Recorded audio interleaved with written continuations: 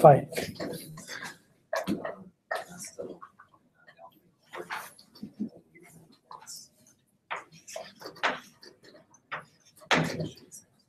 Yes.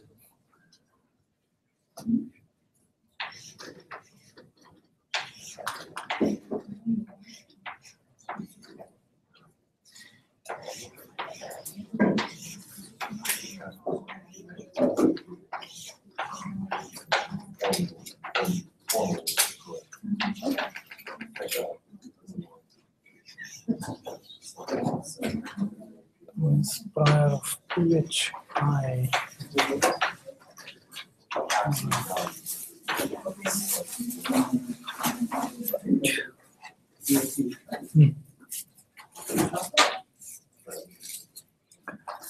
Yes.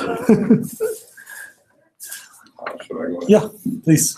Okay. All right. Today will be the last incarnation of these talks on Bayesian statistics, and I have like a half dozen topics I would love to cover, and I'm sure we won't get to them all, but I will try to move through them fairly briskly.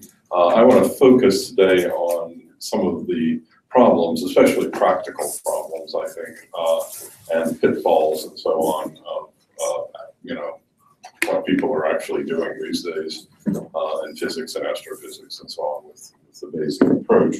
I wanted to start by trying to clear up a little bit the rather muddled presentation and confusing presentation that I did last time on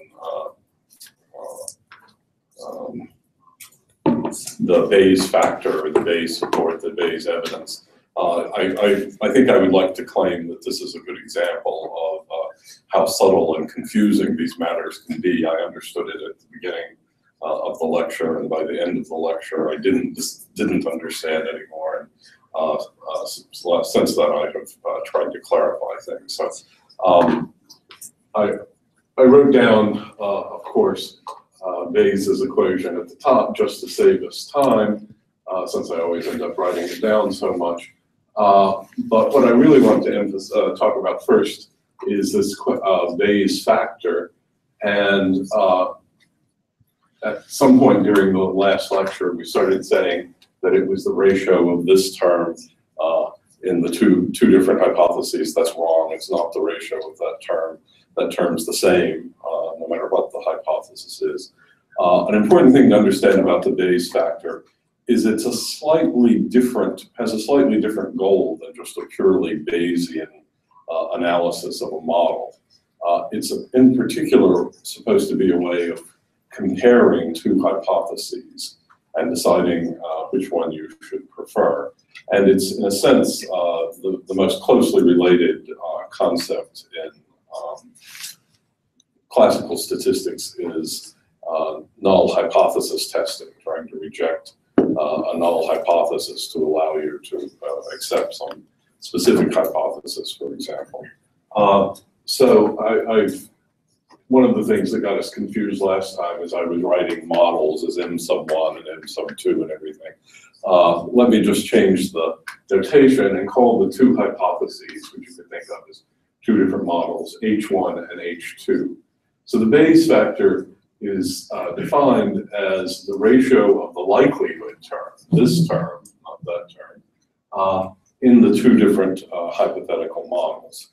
And if the models have parameters, this is how you evaluate the numerator and denominator just by integrating out the distribution of parameters. These are the thetas or the phis. I've used different symbols. Often this is written with the same symbol, but there's no reason the two hypotheses should have the same set of parameters. And the pi here, again, I've changed notation a little. I've been writing those as p's. Pi's are priors on the parameters, not priors on the hypotheses. So this is the probability, given that your hypothesis is true, that you have a certain value of for one of the parameters, theta sub I, and you have to integrate over all the theta sub I. So you need a prior for each different hypothesis, each different parameter in each of the two hypotheses to evaluate this term. And so this is just the probability that you get the data you have observed under one hypothesis and another. It may be helpful to think about a specific example of that. Suppose I have X-ray observations of a cluster of galaxies, and I want to compare the hypothesis of an isothermal model, the gas all has the same temperature throughout the cluster, to some sort of, say, adiabatic model where there's not been much energy change per unit volume in the gas, or say to a model, a kind of crazy flexible model. Suppose I just took I pixelated the volume of the cluster, and I allowed my model to assign a different temperature and a different density to the gas. Those would be the two parameters that determine the X-ray emission. We'll assume the composition is fixed. So let's imagine that I just let myself assign to each volume of gas or each cell inside the cluster its own temperature and density. So that's a model with a lot of parameters, but a lot of flexibility, and someone doesn't necessarily have to make physical sense. Then for both of those types of models, I can calculate the chance that I get the data that I've observed and evaluate the Bayesian evidence for them. You note the nice feature that this model, suppose hypothesis 2 with this very flexible model of the cluster where each volume of gas in the cluster gets to have its own temperature and its own density, then that integral on the bottom is going to get big because I'm integrating over lots of parameters and over some extensive range of possible temperatures and densities, or at least possibly so. And so that'll tend to make the Bayes ratio small. That's the automatic penalty, or the automatic Occam's razor.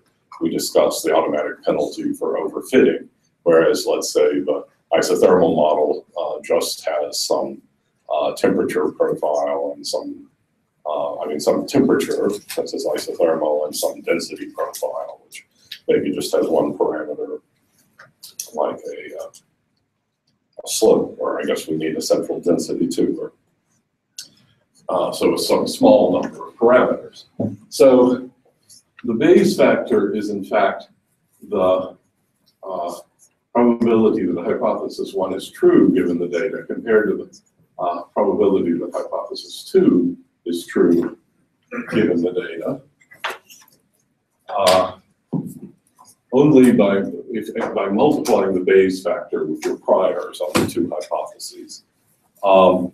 And this leads us to the point that I was trying to make last time, is a very widespread confusion in the use of the Bayes factor, is to say if the Bayes factor is large, that determines that hypothesis 1 is true, or the correct hypothesis, or it would be the way to bet, that sort of statement you see a lot of times. It is, however, as I said before I got confused last time, actually the change in the evidence for hypothesis 1 relative to hypothesis 2 not the actual evidence or total evidence. So you have to put the priors in there. And there is a great deal of confusion about this. People don't like setting priors, and therefore, just concentrating on the Bayes factor and ignoring this term is popular. However, you should keep in mind that even in the Bayes factor, you have priors, you have this pi, and you may have a lot of them. And those are actually often quite badly done if you actually look into published Bayes factor analyses, is the priors on the parameters are often taken to be something very simple like uniform, and not a lot of thought or care is necessarily put into them. And they can have a big effect on the answer. And it's sort of hidden from you after you've integrated everything out. If you're going to do a Bayes factor analysis, you should probably study the sensitivity of the result to your priors on those parameters. So the example, one of our favorite examples is this medical test, which is 99% of the time right, and you apply to a population where the disease is very rare. So the probability of the data positive, that the test is positive, if the patient is sick, is 0.99, and the probability of a positive result if the patient is well is 0.01. So this ratio, the Bayes factor here, is 99. That is in the standard Jeffreys classification of Bayes factors said to be decisive evidence, actually 100 said to be decisive evidence. So this is very slightly less than decisive. However, as we discussed before, if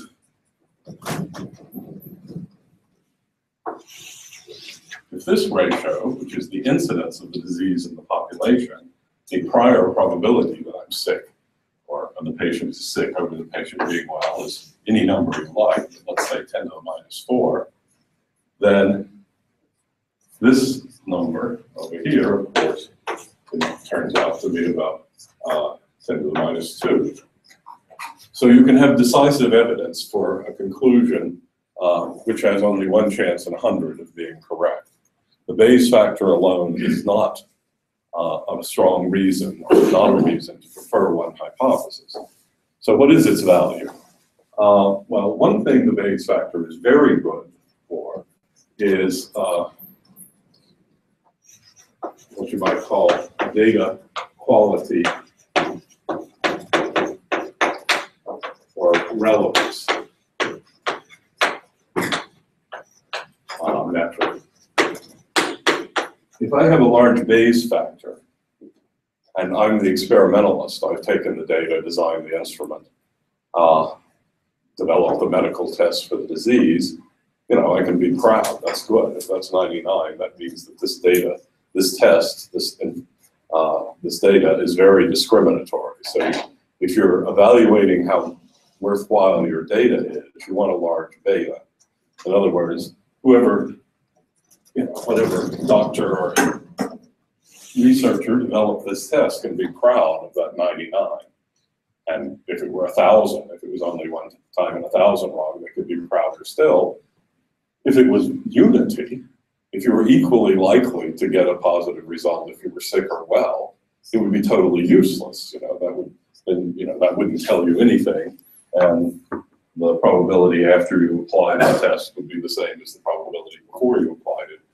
It would just be flipping a coin, basically, and that would be telling you nothing. So one thing the Bayes factor is definitely good for is measuring how useful your data is in addressing this problem. What else could we say? Well, one thing we can say is if beta is big, but this is small, that has to mean that something unusual has happened. that shouldn't happen very often. So in any one case, you're just stuck with this. But suppose we have the situation that beta is much greater than 1, but probability of the hypothesis 1 given the data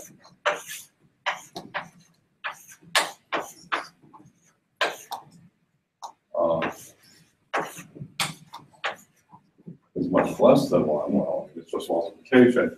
That means this is a small factor. And so that means that is not something that should happen very often. You should be sort of surprised if I come in and you just give one patient the test and it turns out to be positive. Given that it turned out to be positive, you're not surprised that they're well, but you're surprised that you got a positive result, because almost all of your results should have been negative. If you're so if you're in a situation where you're getting large B's, large Bayes factors, large supports, but the hypothesis is proving false most of the time. What that tells you is either that something very unusual is happening, or that your priors are wrong. It can be a hint that the prior is wrong, and it means you should probably look at the prior. Like if it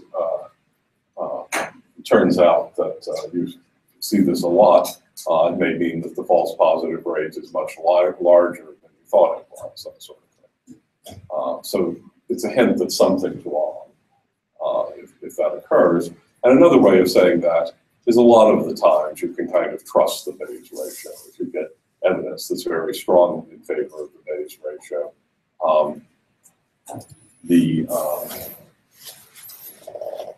if the Bayes factor is large, routinely, you get a lot. If you get a large Bayes factor and are led and trust it and start making your calls that way, and turn out being wrong a lot, that tells you that tells you something. So sorry. So in the case of this adiabatic versus isothermal case, right? So how do we assign the priors then for these two different hypotheses? I mean, these are completely different models. Right. So because so is this some? I mean, it's what using the Bayesian formalism brings you face to face with is that there's no good way to do that. That doesn't mean that the Bayesian method's wrong. No. It just means you're in trouble. But what would typically be done in a published paper is they would say, well, for the isothermal model, I know clusters of galaxies from others I've studied have temperatures of order 100 million degrees. So let me just say the temperature distribution is uniform between 30 million and 300 million degrees or something like that. And I know density profiles are often something some range of indices, and I just put in some numbers for that.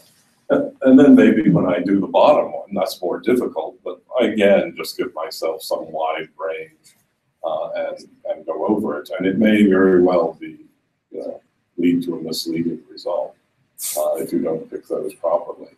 But pretending you don't have to pick those priors or that they don't matter is. But that's the pi thing that you're talking about, not P of H1 by P of H2. Right. There may be no. But you need to assign that as well, right? As you're saying. Well, if you want this, you have to assign that. And there's, like if you studied a lot of other clusters and found most of them are isothermal or something with better data, then you might have a good idea of how to assign that. Otherwise, it's going to be one of these subjective priors. The nice thing about this is that it will penalize you for trying to use a model with so many parameters. That happens with the pi. Yeah. Yeah. But I mean, the reason people often avoid Bayesian statistics, and I'll show you the rest of this lecture will show you some more, is it's awful. You have to do a lot of awful approximations and guesses and some awful computations that are not very reliable. I want to to talk about MCMC a little, and all of its pitfalls and so on. But doing it the other way is not a better way. It's just an easier way. In fact, maybe this is an opportune moment to mention a paper that Alexei wanted me to ask me to say a little bit about, which is there has recently been a couple of papers. There was an article in Nature and so on. I can send the references to people who want it. Author's name is Johnson. I think it's Johnson or Jensen.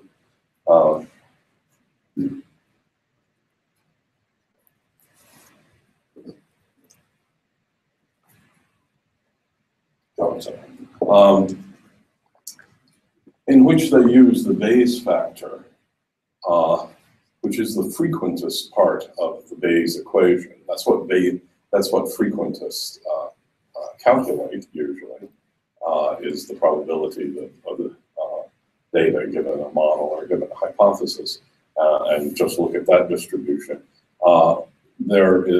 Johnson is a statistician who developed a way of figuring out what range of Bayes factors be mapped on to standard frequentist null hypothesis tests. And it turns out that as he showed by analyzing a bunch of papers out in the literature, that a typical rejection of the null hypothesis at 95%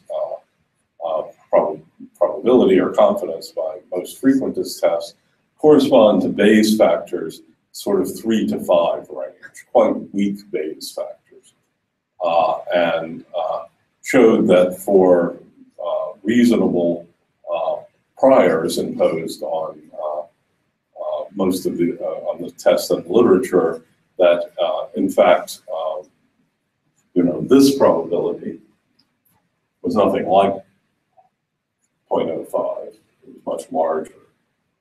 And his recommendation, which was odd, I thought, was not to do it correctly with a full Bayesian analysis, but to adopt a much more stringent rejection of the null hypothesis probability. If you're going to use frequentist tests, he thought something between 5 times 10 to the minus 3 and just 10 to the minus 3 probability of the null hypothesis would be a lot safer. It turns out in many of the social sciences and so on, and even in some physical sciences and so on, there's a sort of crisis of non-reproducibility. There's even a web page of retraction of results, and it's showing that, like in some of the standard journals that publish, where the standard for publication is 95% confidence, a large fraction of those are turning out to be non-reproducible. It, according to Johnson, is for a variety of reasons, but one of them is that not taking into account the priors and treating just the likelihood term. Yes. So was the recommendation to use 3 sigma or 4 sigma? Well, Like Morse 3 sigma. He didn't phrase it in terms of sigma, but the standard, very well established, is that the probability of the null hypothesis should be less than 0.05. So that's 95. He suggested replacing this with something in the range, that range. And he showed this is essentially quite impractical, or expensive at least, because it would require much larger samples, for example, data, many of the studies being done. But he essentially claims that this would give you Bayes factors that are more like in the very strong evidence range. And isn't it saying that entirely on the type of studies and priors that go to these studies? Should this be mapping? Yes. Let's just be for a specific set of studies. It doesn't mean that we should do this for astronomy, right? Yeah, it does depend on the priors, but and he looked at some sample of unreproduced results out of the literature and tried to assess, as far as I could tell, what reasonable priors might have been on those. But to a considerable extent, just misled by the jargon, I think. People are either just using frequentist test, or if they calculate this, they ignore the priors, which is like saying either hypothesis is equally likely. It's like setting that first term to, setting the second term to 1. In his study, so the benchmark is 95% confidence. So that means that we would expect at least 5% of papers in the journals that report a 2 sigma result to be random noise that just sneak in. Right. Since so many papers are published, that could actually be a very large number. But it's a much larger. As a fraction of the number of published papers, or I don't know the fraction is, but there's been a lot of discussion in the literature, and it's much larger than 5%. It's like half. because there's also an incentive or a disincentive to publish in insignificant results too. So if you have a bunch of the sub 2 sigma results just sitting in someone's desk and never going any farther, you can kind of see how this. Yeah, there's a number of other effects that can cause this, like the publication bias and just doing sloppy statistics and poor experiment design. And, I mean, there's a whole host of. If you look into this has actually become a field almost of its own, studying the causes of irreproducible statistical results, and there's a variety of things. But he tried to address just this one part. Maybe let me move on a little, unless.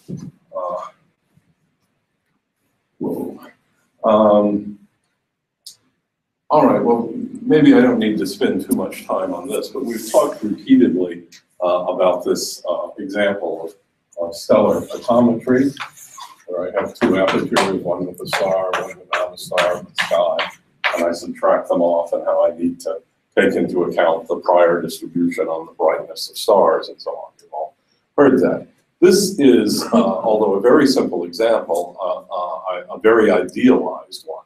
For one thing, I've assumed you know where the star is. It's pretty unusual that we have a star which we know 0 about information about how bright it is, but we know precisely where it is.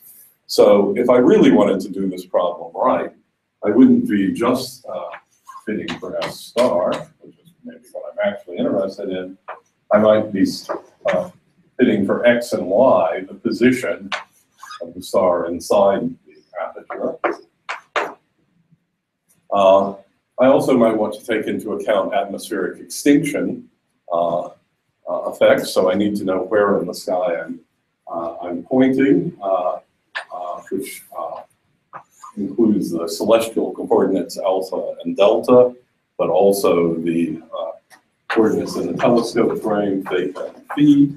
I have additional data on these from the actual, from the engineering data from the telescope that points at those. I would like to know the point spread function of the star, because it has light outside. How much light outside the aperture, of course, depends on where it is in the aperture. If I'm not centered.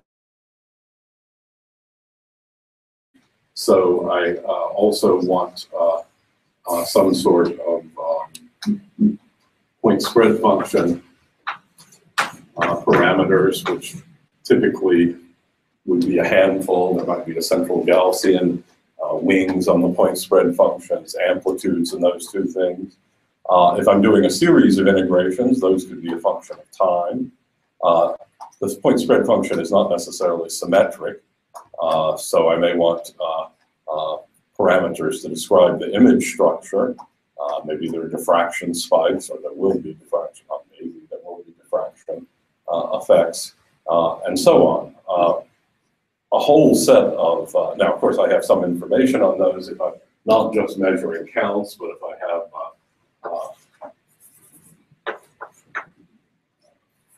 what to call these variables, some parameters here, and so on. I can have atmospheric parameters changing, the optical depth of the atmosphere, the performance of the amplifiers and so on can be changing as a function of time. If I really want to push this to get the ultimate out of this data, to get the most precise possible measurement of the brightness of the star, I really need a model that has all of these parameters in them.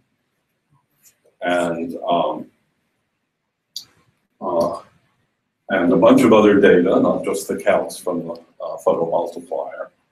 Now, from the point of view of a mathematician, so what? That's just as easy as the basic problem. We just plug all, we just add a few more types of data to the data and a few more bells and whistles to the model, to model the atmosphere, to model the point spread function, to model the tracking of the telescope, and so on. And chug away with Bayes' theorem. And then I can calculate some posterior that will be some distribution in all of those parameters, just one of which is what I actually want to know, the brightness of the star. I can marginalize, so after I have all of that, let's say, so I have the brightness of the star as a function of all of these other parameters, its probability, so I can marginalize out the brightness of the star. Remember, marginalizing out things requires setting a prior on each one of those parameters, so I have to have a prior on each one of them. By the way, that's a big problem with marginalization, is after you marginalize, the dependence on the priors is sort of vanishes. The priors on the things you've marginalized out, but they can be very important. And this is if you're reading the literature or doing your own analyses and stuff and doing marginalization, people feel very comfortable marginalizing things out, but a lot of times that will have a big effect on the priors on the parameters that you're throwing away, can have a big effect on the parameter you're caring about, and it sort of disappears into the analysis and much stuff. I'm going a little fast here because I'm going to go on to other things, but if what I'm saying isn't clear, please stop me and ask the question. So a very simple measurement like that, done in a way that would satisfy a Bayesian statistician, turns into a real mess. And setting up the prior on the distribution of brightnesses of stars is only where your trouble starts, so to speak. You have all these priors to set on things like jitter and the telescope tracking, and the point spread function and how it changes with time, and the atmosphere, and a bunch of things that are, well, a lot of work to estimate well, and maybe impossible in some cases. And we're still, imagine a case of not measuring the brightness of one star, which is easy enough, but in principle. But let's suppose we want to extract cosmological parameters from a microwave background observations, or we want to extract, cosmological information on W from weak lensing models, where we care about a huge number of things. Models very quickly run into having hundreds of parameters in them, each of which needs priors assigned to them, and all of which, almost all of which have to be marginalized out if we're, measuring, taking microwave background data, we're fitting foregrounds and backgrounds to the, well, not backgrounds, foregrounds to the data, and as well as all of these other things that you have to take out. So there's a couple of kinds of problems with that. One is doing it right.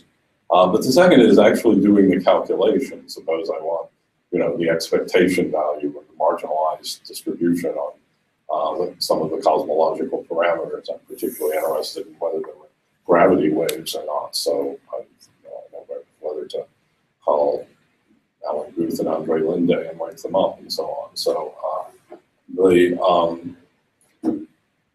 you end up having to do a very complex analysis, and we're still, we of course can't do such big multi-dimensional integrations brute force.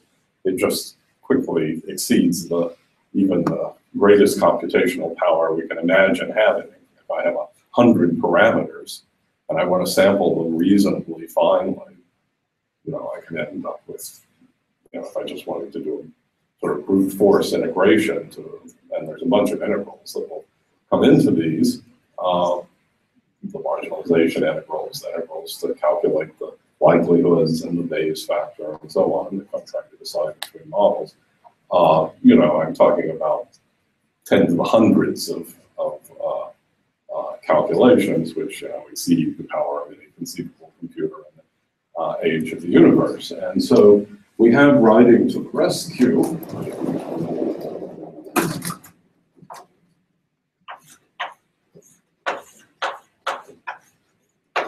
this acronym that you hear almost as frequently as NASA, that's the acronym NASA, these days, MCMC. MCMC is, I think many people have the impression MCMC algorithms are a part of Bayesian statistics. They're not. They have nothing particular to do with Bayesian statistics.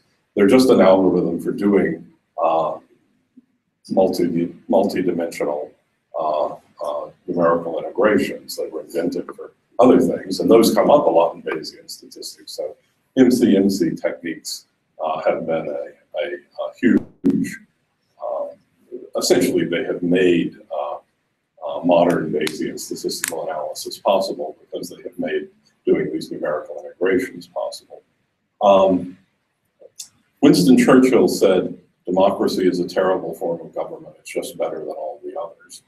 That's not quite as well as he phrased it. MCMC is an incredibly bad way of doing multidimensional integrations. It's horrible, fails, and is misleading routinely. But it's better than any other technique we have. In fact, for most purposes, it's the only technique we have.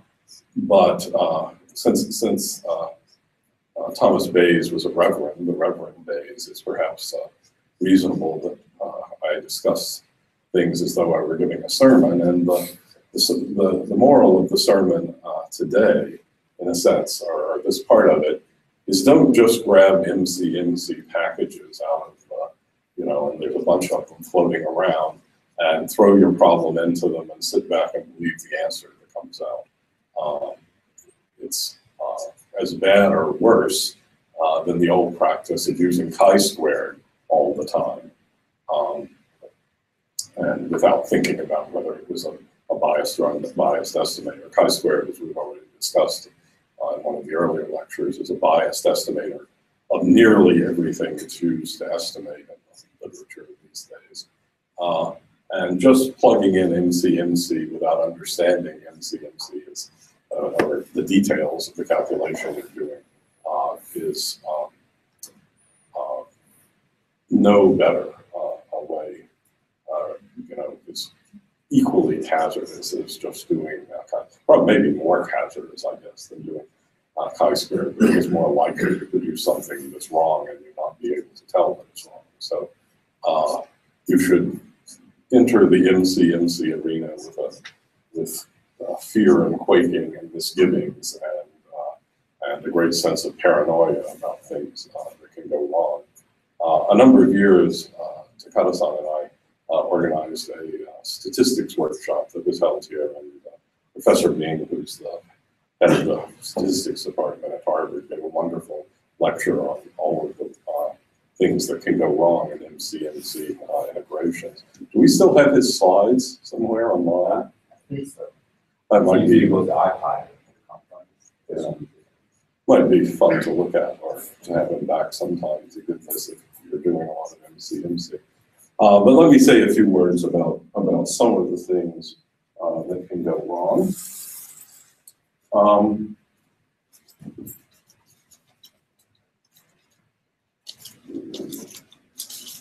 Well, does everyone know what MCMC is? Anyone not know that's brave enough to reveal it? All right, well, I won't waste or spend time describing it, but it's basically a way of random walking through a multi-dimensional integral and evaluating the integrand at points and adding them up, of course, in a way that after enough steps, converges to the correct answer. And it does that without doing nearly as many samples as it would take to do the brute force thing, where you have to look at 10 to the 300 different values of the integrand. And there's a variety of algorithms in the literature for how to make that random walk through the space of parameters that is guaranteed to converge to the correct answer, or to ergodically approach the correct sampling of the space to give the correct integrand. So that's very happy, and all of those algorithms are mathematically guaranteed to give you the right answer if you integrate for enough steps. But the single biggest problem with NCS is convergence.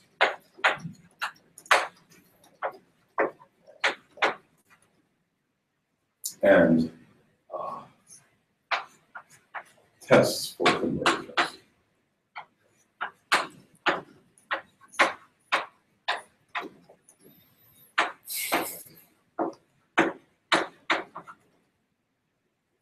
So the question is, how do you know how many random steps in this random walk you need to take before you've got the answer you want? And the answer is there's no good way to know. There's no reliable single way to know. There is a mathematical theorem that will guarantee that for at least some multidimensional spaces will give you an upper bound on that number, but the upper bound is not generally a useful one. Like if you really need 100,000 steps, it may tell you 10 to the 100th is the upper bound. It's it's been an active area of research in Bayesian statistics to try to make a better bound on the number of steps to convert.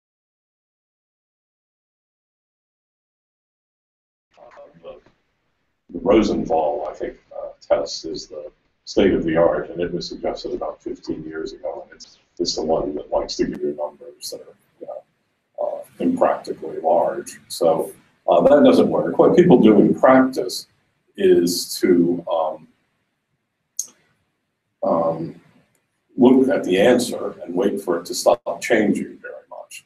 So when you first start making a random walk, and you say, what's the answer I've gotten so far, it'll be jumping all over the place. But if you wait for a while, it will typically settle down. So here's the number of steps. There's the integral. Oh, it'll be, all over the place.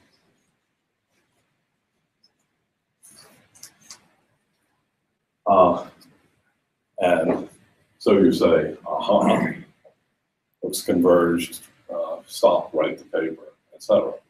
The problem is that in many cases, this will later blow up again, somewhere over here,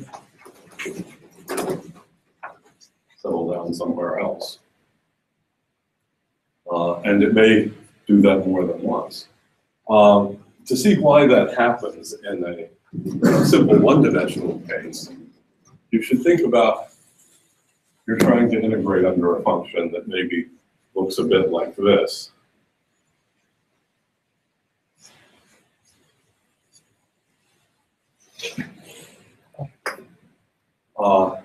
And you start it somewhere. You start at some point here, and your little random walk thing, which is most of these random, the sampling methodologies like high values where the integrand is high, so it'll move over here, but they also have a randomness, so they kind of dance around and don't miss the areas where it's low.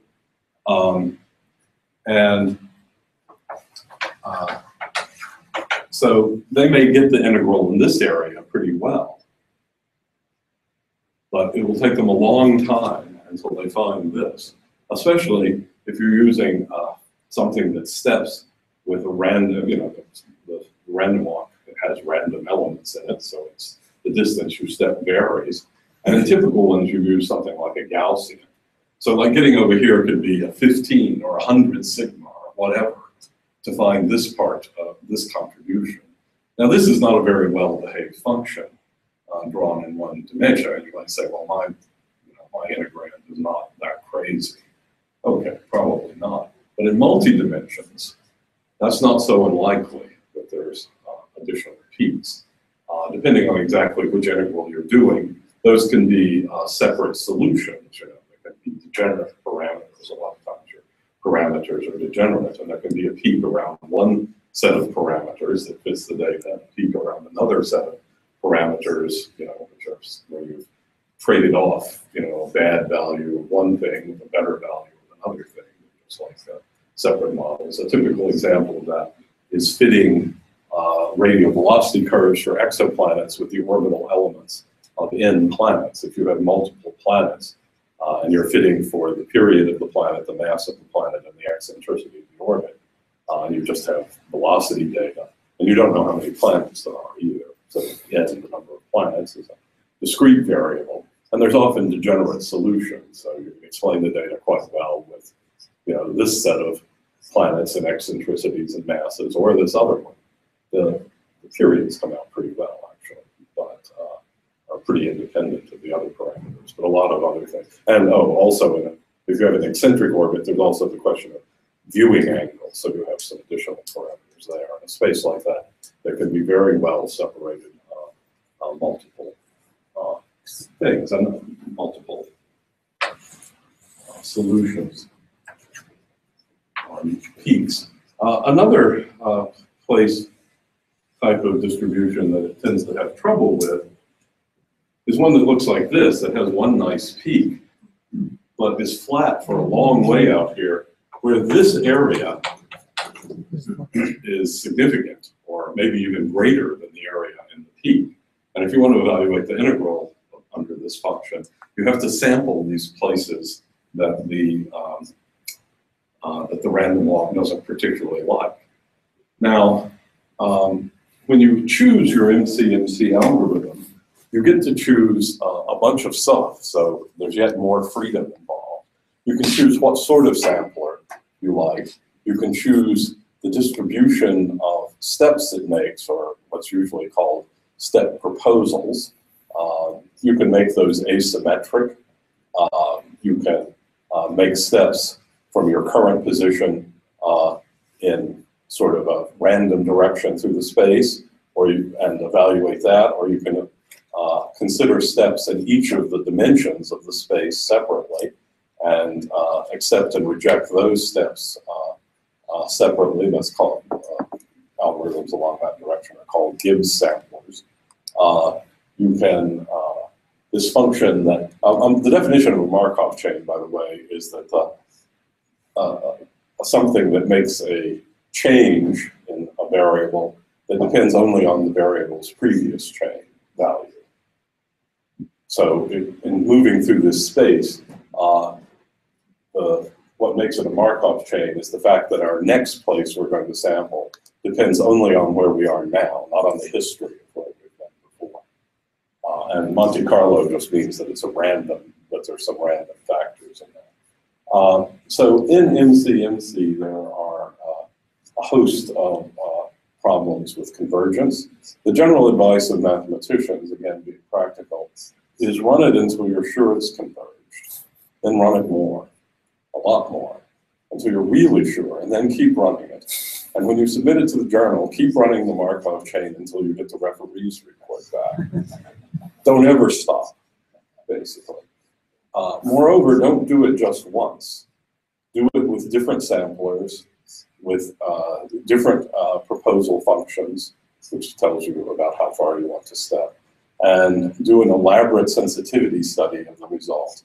And by the way, you may have to do this several Markov MC analyses in your, in the process of doing your analysis of a real set of data, depending on, there's the marginalization one, there's the Bayes factor one, there's a variety of things that you may have to do. Beat it to death. And make sure that you're not too sensitive to, that you haven't stopped calculating before you've converged, and that the answer doesn't depend on the width of the proposal function, the shape of the proposal function, the type of sampler you're using. That's a sort of practical working astronomer or physicist approach. Another mathematical approach is to really understand the structure of your multidimensional space very well. And then you can figure out what's a good sampler to use on it. You know, if you know what its asymmetries and properties are. For real physics experiments with all of these models and parameters and so on that we've discussed, that's usually pretty hard to do. But so this is quite a mess. And you should also worry about the priors. You've put in one of Professor Ming's little examples is small changes in the integrand, in the thing you're evaluating, which could say come from changing the prior on one of the model parameters that you're using, can change the convergence by many orders of magnitude and so on. So you have to do these multi-dimensional integrals. MC is the best way and usually the only way we have to do it. And it's very tricky and fragile and often misleading and so on. So words of warning. There's also problems, I don't think I have time to go into them all. It's been discovered that you actually get better convergence, quicker convergence, if you throw out some of the initial random walks until it settles in. This is called the burn-in period. And of course, you want to start a few different, or maybe many different seeds from many different starting locations. But you can pick some number of initial steps that you disregard, and you'll get rather faster convergence, because some of these fluctuations make very big contributions that aren't necessarily meaningful. The canonical number is to throw out the first 1,000 steps. That's a complete whistling in the dark guess at what you should do, but you may be better is to look at this fluctuation and look for it to settle down a little bit.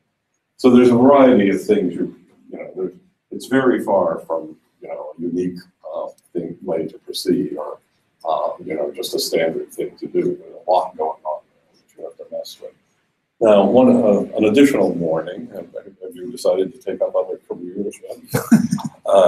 By the way, people who are experts in big data or analyses and pulling a small number of interesting numbers out of those huge data sets are really hot on the job market right now. So, in industry, I mean, for other things. A starting salary that would endow a professorship after the first year. The next and probably last little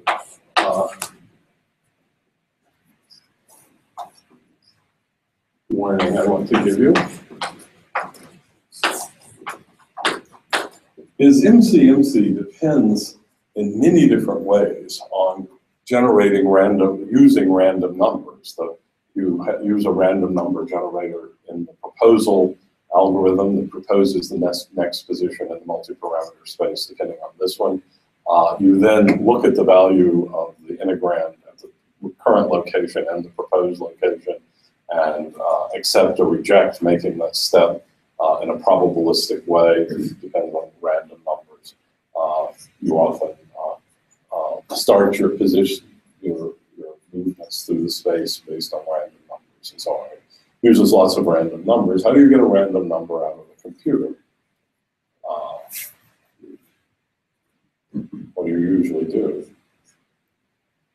Probably the best thing is throw the computer in the air and see where it lands, right side up or upside down a few times, and generate a binary number. Of course, as you all know, you can't. Computers are deterministic. There's no such thing as a random number coming out of a computer. No random number generator, essentially by construction, satisfies the best available mathematical definition of randomness.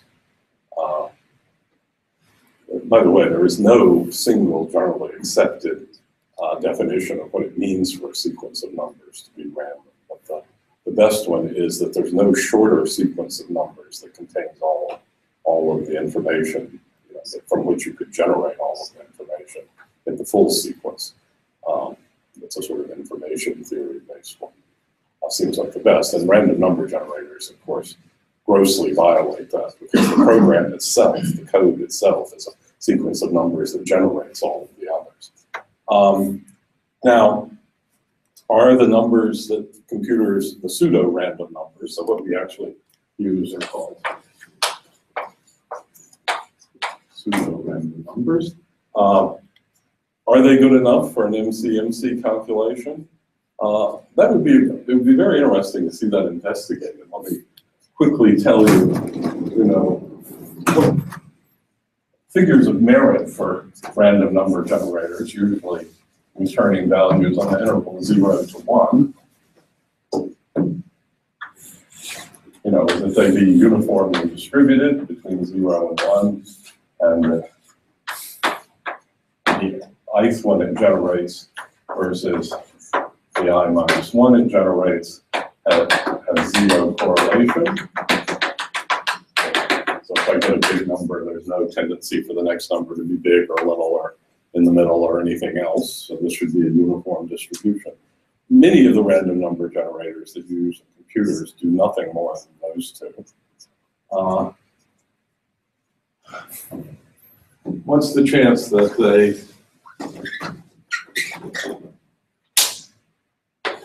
suppose I take x to the I squared minus x to the I minus 7 cubed over x to the I minus 3 squared plus, you get the idea, x to the I minus 52 squared root. Is that function going to be distributed as though those x's were random and independent? Who the hell knows? Very possibly not.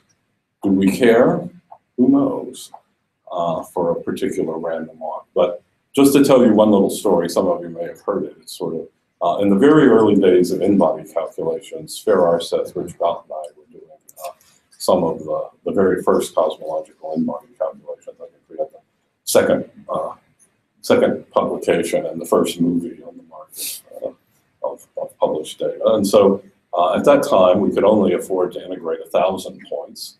Believe it or not, this took the largest amount of time ever granted on a machine, a big computing facility in the UK at the time, to do that for a few billion years. Each point was supposed to be a galaxy. So we wanted them uniform in the sphere. So we laid down, we just used a random number generator and innocent children that we were. And, we just picked x, y, z, cut off everything that was in the corners of and so we had a random distribution of points in the unit sphere. And we just threw out things that were further than 1 from the origin. And that was our starting conditions for Poisson initial conditions, which we thought would be interesting ones. And we burned this huge amount of computing time on it, and we then had a nicely clumped distribution that looked not so bad and had even about the right 2-point correlation.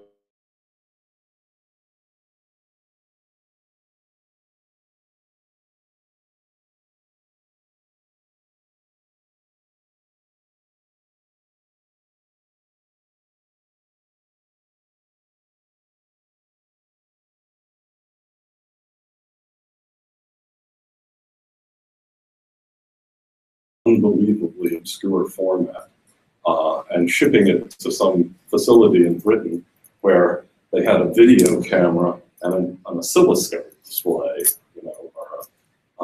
and it would read one frame off the tape and put points of light on the screen and take a frame of the movie and then advance it and take a frame. It cost a lot of money, thousands of dollars in those days, and it was on film, so when the projector tore it up, it was gone. I've since had it digitized. If somebody wants to see it, I think I can actually show you. It was like a Charlie Chaplin movie. But anyway, but we were very happy. We could see the endpoints of our simulation in 3D. And then for some reason, I don't even know why, we decided to look at the initial conditions in 3D. Now, we'd already looked at them In 2D, we plotted x, y, y, z, and x, z, and they look like nice circles with uniform points.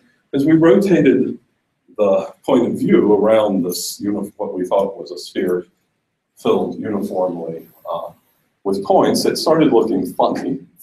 And eventually, we saw that the points were actually on 11 exactly defined to the precision of the calculator, 11 parallel planes.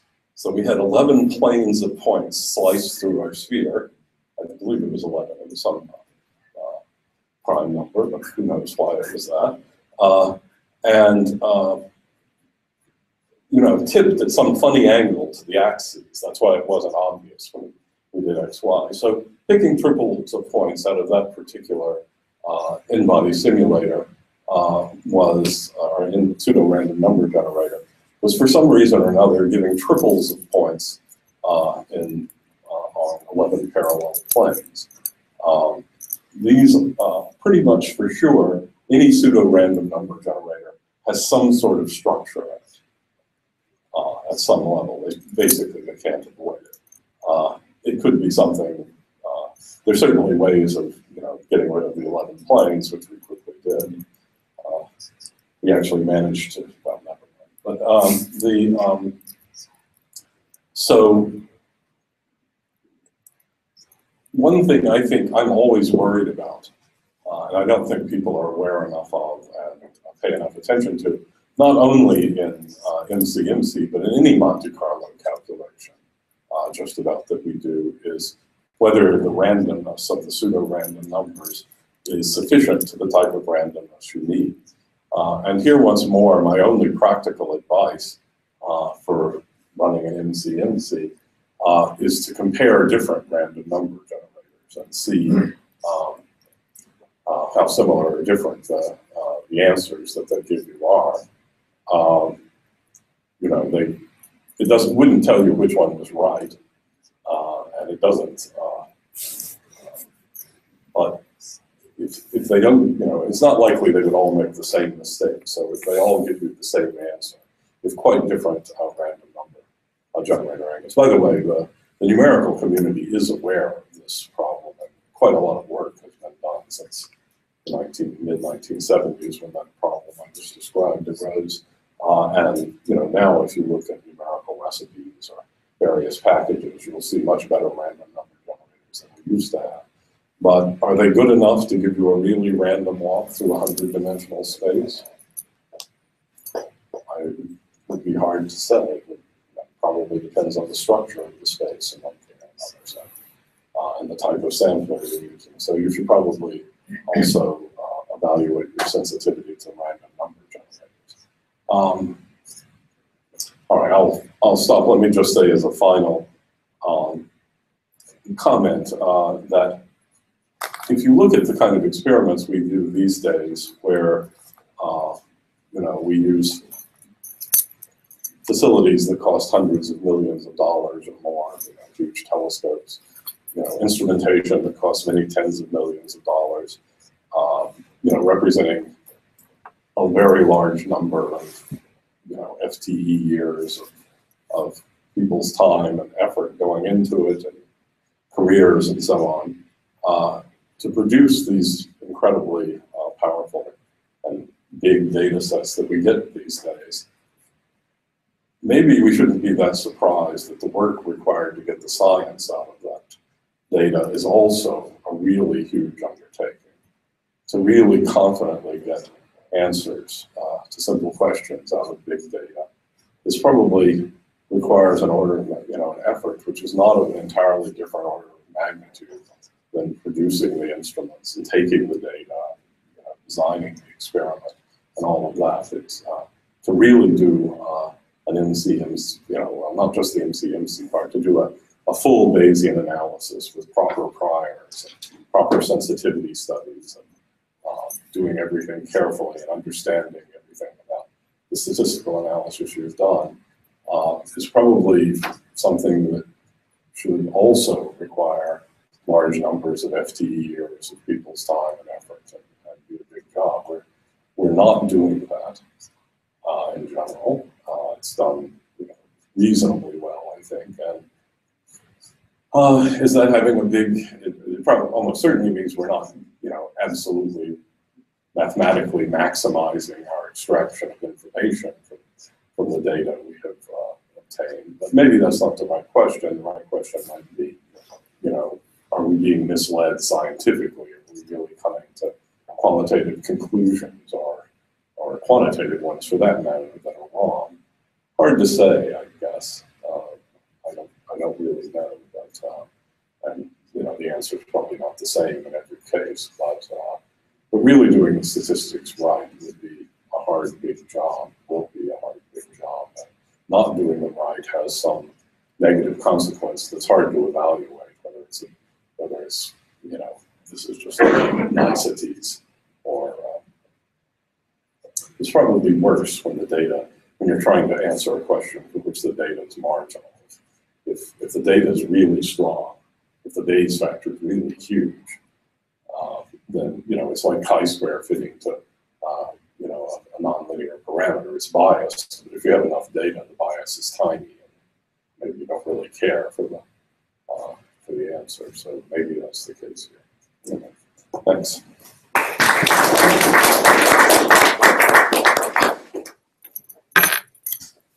Further comments, questions? Anyone need antidepressants? Well, if not, I want to see your video. I want to see your video. All right, yeah. Somewhere. Yeah, I don't have it, like right here where I can plug in and show it to you, but we could, I'll be here another 3 weeks. I could dig it up and, we could put it up the web. yeah, put it on the website, or, show it at coffee, or, one of the weekly, what's the thing called on Friday or something, if you want to see it. But it's pretty boring by modern, comparison. But you really need some Scott Joplin, that to make it. Maybe Wednesday meeting is perfect.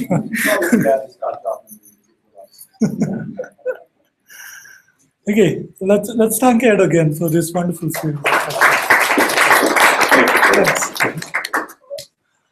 And thanks for the invitation. This was fun. It was nice to pull together this presentation. Well, sort of